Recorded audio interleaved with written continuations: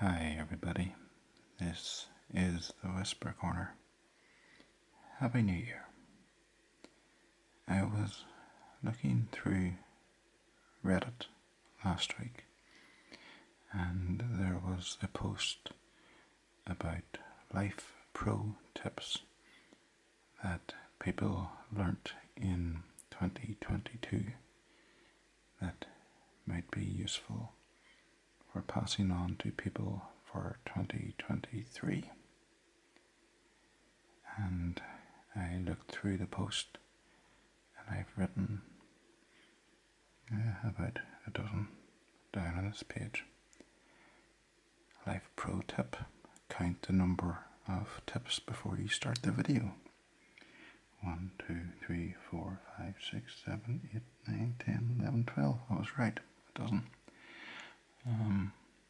I will post the link to the Reddit thread in the description below.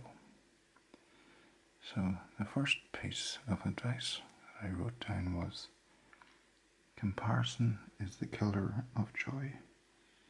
Your path is not like anyone else's.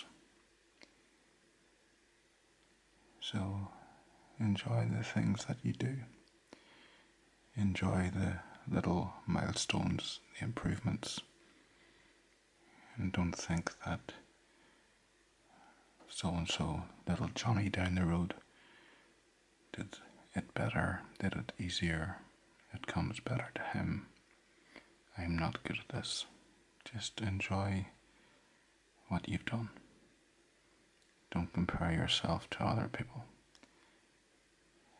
Really is easier to say than done. But maybe for this year, we'll see how we get on with that. Number 2. If it takes less than 5 minutes, do it immediately. Procrastination is like my big idea for doing. It's like I watch far more astronomy and astrophysics videos than I do sport or ASMR. And I keep thinking I should do like a 3 or 4 hour video on the history of the universe. And nah, TV's more important. Let's just watch another TV show. Let's watch a new series. That one's finished. Let's start another one. Maybe I should go out for a walk today. Nah, I'll do it tomorrow. But on the other hand, a little thing that I have found myself doing for the last few months is that whenever I get ready for work in the morning, if I'm, say, 5 minutes early, I look around the living room, look around the kitchen, and just think, what can I do to tidy up the place? What can I move? What can I put where it's meant to be?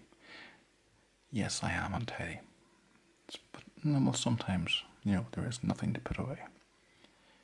Or maybe I'm just saying that so I don't sound quite so bad as I'm talking. Number 3. You can't make somebody love you by giving them more of what they already don't appreciate. There's no point in going out of your way to give people more of your time, more of your effort, more of your money, I suppose, if you buy them things, if at the end of the day they don't care. It doesn't mean anything to them. You think that maybe they will see how much you care, but so what? You're making an effort that they don't really care. It doesn't dawn on them, and maybe they just don't care anyway.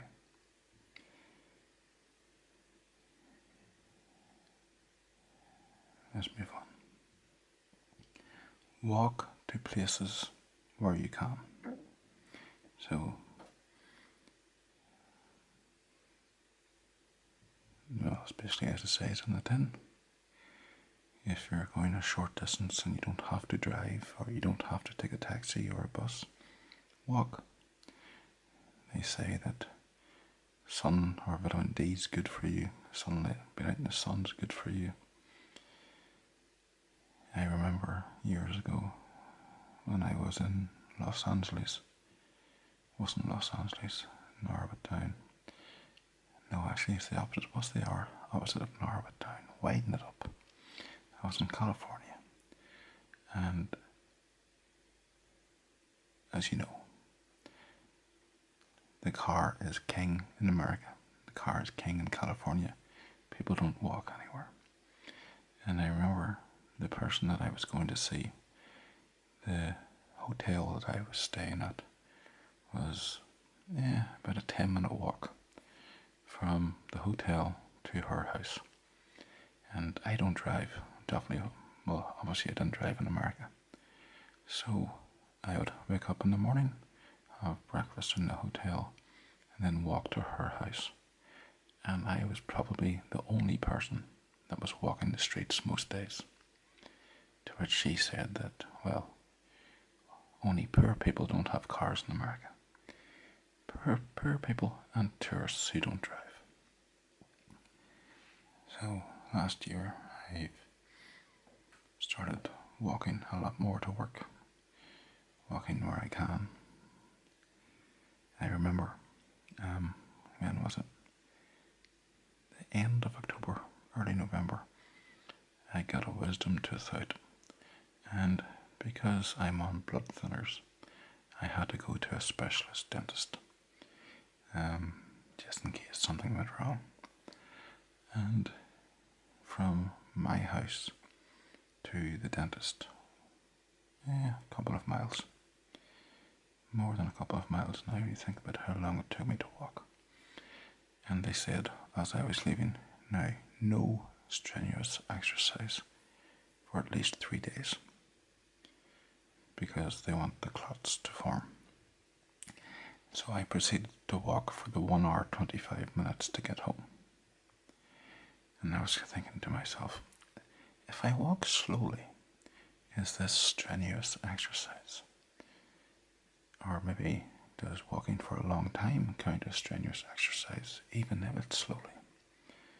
I'm still alive anyway. Right, let's see. Next up. Learn to say, I deserve better than this. And cut things out of your life that aren't making you happy. I suppose we all have things, people, jobs, people who don't make you happy.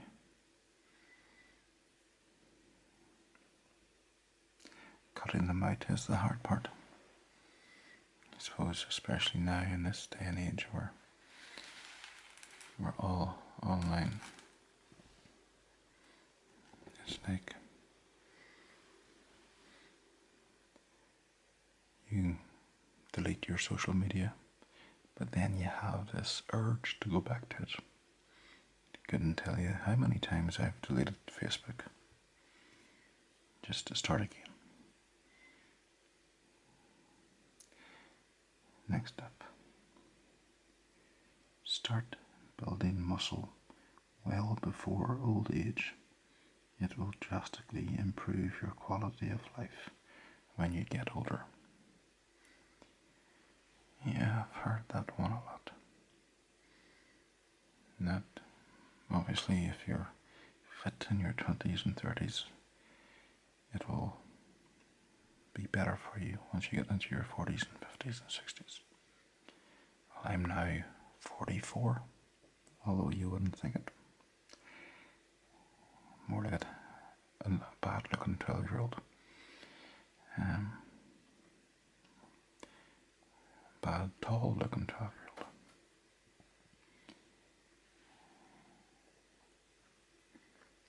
I was saying to somebody at work yesterday that, hold on,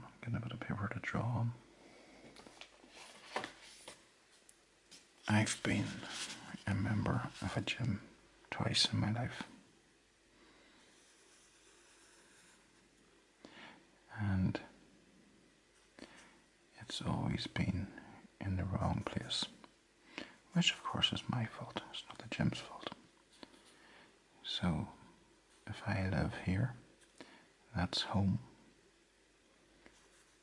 that's work, and that's the town, city centre, whatever you want to call it. In both cases, the gym has been that way. Whereas I spend all my time going back and forth from there to there. And the only reason to go to the gym, the only reason I ever went that way was going to the gym. In which case, it was very easy just to go, nah. I suppose if the gym had been here, obviously that would be a lot better. A little anecdote. I was told the other day, the same day, that my stories are really boring. No swearing in these videos are allowed, so therefore I will not tell you what I said. So,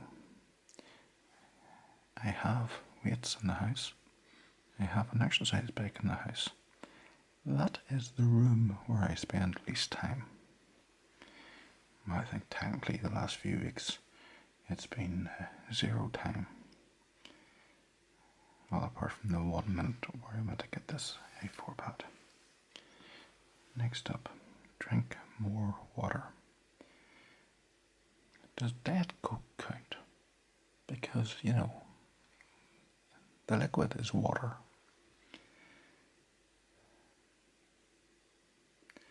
That's something we all know. We all should drink more water. Good for our skin, good for flushing out toxins, good for making us feel full so we don't end up eating or drinking rubbish.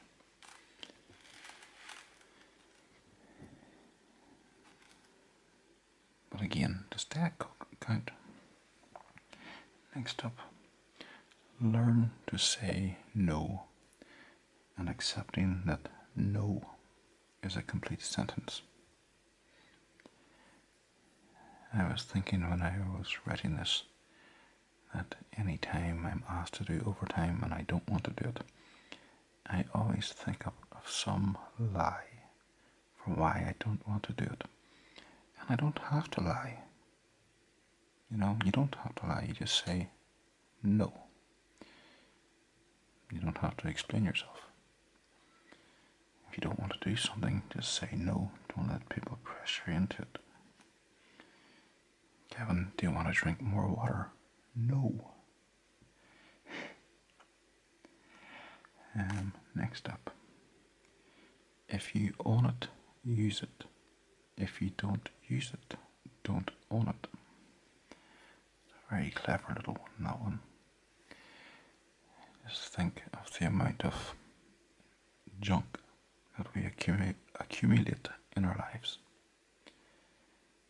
You see something and you want it and you buy it and you don't use it. 2 years ago for Christmas, I bought myself an iPad for Christmas. Never had an iPad before. And I couldn't tell you the last time I turned it on. Not in the last 3 months anyway. I always look at it as a waste of money.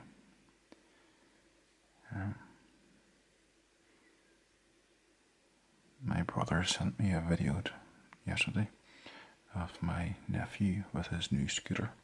Not a scooter, it's one of these little ride-on 4-wheeler things, electrically charged. He's 3, or he's 4. And I said he's making good use of it, and he said unlike his bike on his 3-wheel scooter. So it's like a habit you develop from childhood.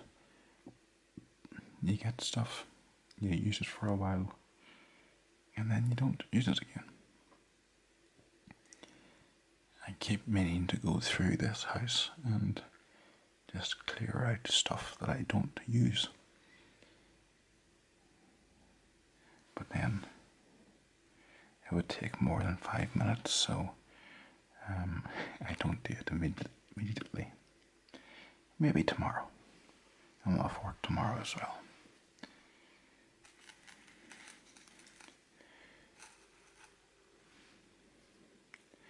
Don't let anybody or anything hold you back from bettering yourself. A little memory from 8-9 years ago. I told a friend at work, I say friend, you might disagree after I tell you what they said. I told a friend at work that I was going to lose weight. This time I'm going to do it. And she just, I think the technical term is guffawed. She just went, no you won't. Okay, whatever you say. And I used that as motivation for losing 6 stone, which is roughly, let's see, 84. It's 84 pounds. So I lost 6 stone. I've put it all back on. But she hasn't been around, so therefore, don't let anybody tell you that you shouldn't try to improve yourself, or that there's no point in improving yourself, or that you can't do something. If you want to do something, go out and do your best and do it, and don't care what anybody else says, what anybody else thinks. Let them live their own life. They have no say over yours. Next up. Enjoy being bad at something. The joy comes from overcoming the challenge.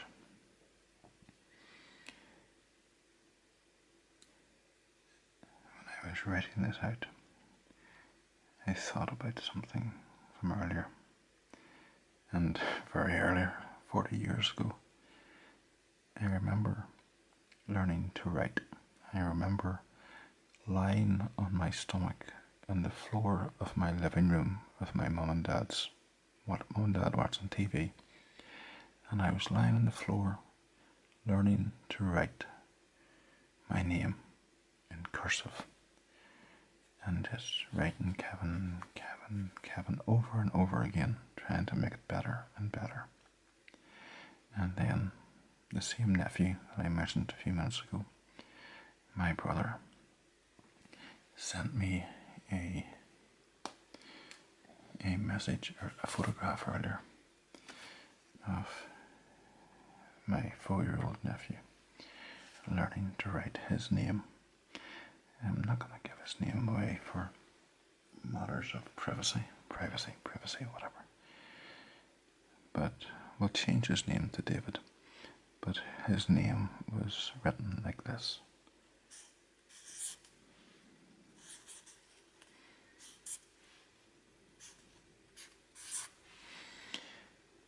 And apparently my sister-in-law, his mummy, said to him, David, your name is meant to be written in a straight line.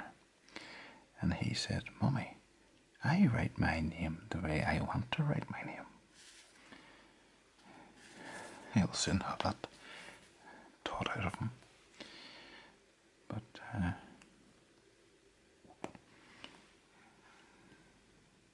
we all learn things. Everything that we do, we've learned. We've learned how to walk, talk, drive, write, read. We were all rubbish at it at some point. So, give yourself the time to improve. Don't rush yourself. Don't say, I'll be doing this for 3 months, I can't do it. Don't give up on yourself.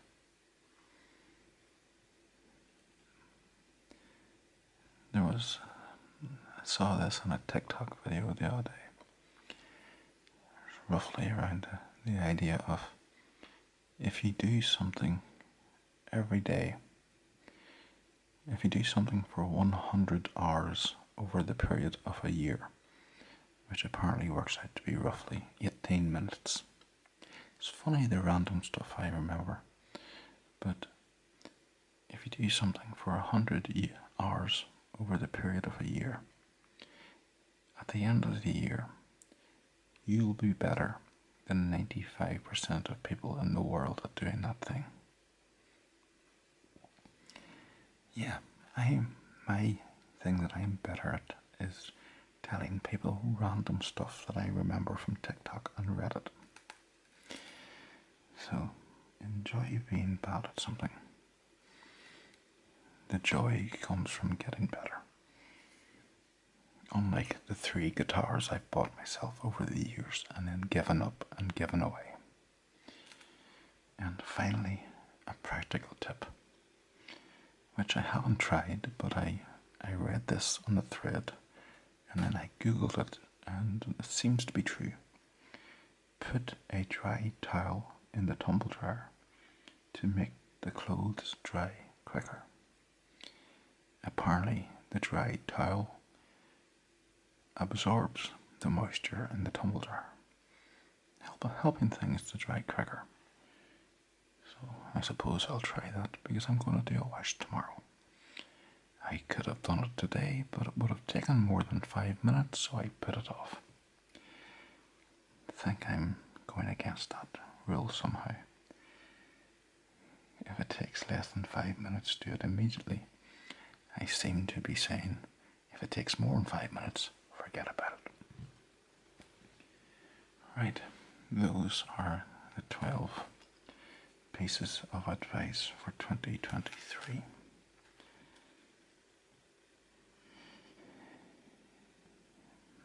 Who knows? Might stick with it. Okay, Happy New Year to everyone. I hope you stay safe, your families are safe, and you have a quiet and peaceful and enjoyable and profitable and loving and fan-dabby dozy 2023. Thanks for watching and cheery bye.